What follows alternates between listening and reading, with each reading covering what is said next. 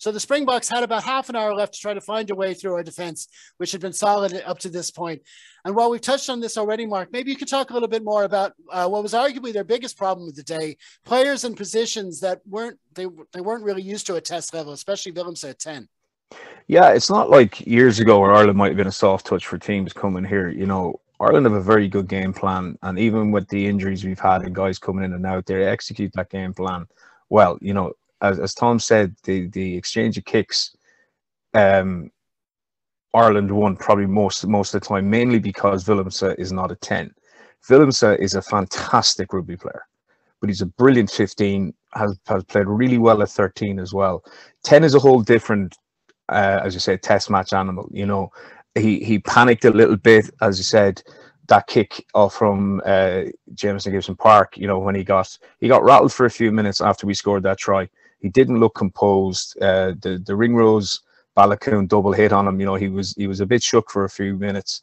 And you see the different, no more than ourselves with our own provincial bias, as much as we like to say we don't have it.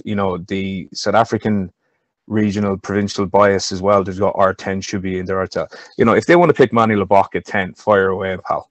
He wouldn't frighten me any day of the week. Never mind come World Cup. Like, again, they're all really good players, but playing 10 at international, probably between two of the best four, because New Zealand are looking back to you got four teams at the top of World Rugby at the moment: Ireland, New Zealand, France, and South Africa are just that little bit better than everybody else. But the way South Africa play, they don't necessarily need a flashy 10. For whatever reason, South Africa have some amazing backs in the URC. They just don't seem to get picked. They're missing a 10 that can literally just put his foot on the ball and go, right, lads, I'm going to kick the ball high. You chase hard. Get me some inside runners, outside runners that are 6'7", 6'8", and do that. And everything seemed to come off of 9 for South Africa at the weekend, as it tends to do. Big lads around the corner. And if you get your defence set as Ireland did, bring it, lads. Bring it. If we're eventually catching up with you in terms of strength and conditioning, as we have over the last few years. And Ireland are not exactly a small side either. James Ryan and Caelan Doris, I thought, were superb around the tackle area and the ruck area. These are huge men that are thundering into them. But you look at the Ireland team sheet, the team photograph that comes out on the Friday before a game. James Ryan is a monster of a man. But to go back to the South African 10 issue, they'll probably go back to Pollard, and that might not be a bad idea. I wouldn't dispense with Willemse from the 23, on the team sheet. He'd be thereabouts. But when they need that little extra, at the moment, that 6-2 split doesn't work for them. When a team negates whatever they're doing, and Wales did it in the first few, in the 3 tests, actually. The Welsh pack stood up to the South African pack in the summer, and they didn't have that answer from 10 to change the game, be it either crossfield kicks or little wedges over the top, chips over the top. They need something different, or they're going to go back to type. I think they'll go back to type, knowing Rassie and what he tries to do. There's an arrogance there that we're still going to play the same way and try and beat you with good box kicks. That doesn't matter which 9 plays. I think both 9s are excellent, to be honest with you. But the South Africans have a style of play that requires a certain style of 10. And the 3 guys that come to mind straight away are Mornay Steyn, Fran Steyn, and Pollard.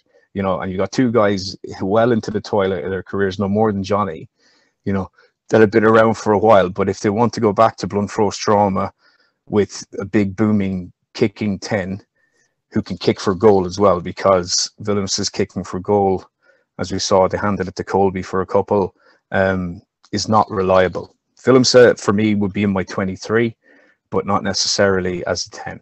Yeah. Because, it's by definition, if you're going to have a team that's got such a strong pack and you've got such pacey a back 3, you don't have to have a worldie 10 there. You just need someone who's going to kick his goals and tie them up. But you definitely don't have to worry about him. You don't have to worry about him kicking straight out in the full and not being able to cope with being hit and just doing the basics. So it just didn't seem to make a lot of sense. But it's not as if they don't have some world-class centers outside of them either. You know, they're missing Lucan Yuam. Don't get me wrong. Any team would miss a player of that quality. But, you know, Creel had a very good game. De Allende made yards again. So the problem was potentially Razi's selection of 10 and 15. You know, Colby is one of the top 2 or 3 wingers in the world when he's on form. He's definitely better all around than Aronsa, but why pick him at 15? Why pick 2 positions where your game is so based around the kicking game and winning that kicking duel, and you need 2 players in positions of 10 and 15, or luckily enough, like Ireland had, you had Keenan, who can obviously kick, but bringing Jimmy O'Brien on, there's 3 kicking options, 3 valid kicking options there going. And South Africa picked their 2 more than likely kicking positions. They picked players that weren't used to it.